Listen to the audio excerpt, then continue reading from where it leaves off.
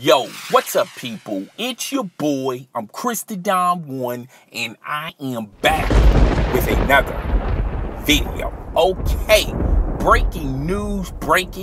This just came through the news wire, but TMZ has just reported that Greg Hardy, former NFL player and soon to be MMA star, has been indicted and charged of cocaine possession. Now, this charge stemmed September the 25th of this year.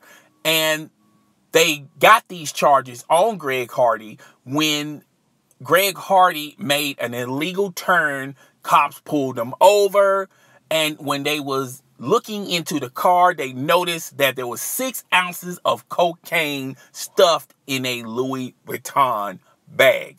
Greg Hardy, these charges are no joke, especially in Texas law. They really don't play with drug possession. Now, if these possessions are true, if these charges are true, he could face up to 2 years in prison.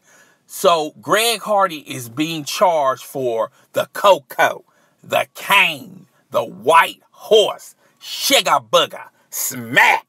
He's being charged and indicted of 2 charges of cocaine possession. Now, Greg Hardy last year just beat a rap for the domestic violence charges, and a lot of women supporters who support the stop of domestic violence, you got to say they're cracking a smile right now. We couldn't get him for the domestic violence charges.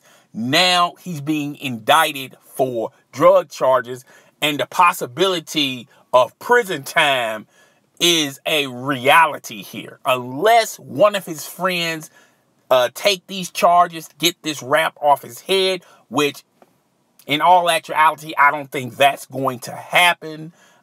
Greg Hardy, you better have a good lawyer, because you may be seeing some prison time in the near future instead of the octagon. But guys, tell me what you think. Rate, comment, subscribe. It's your boy, I'm Chris the Don One, and I am out. Deuces.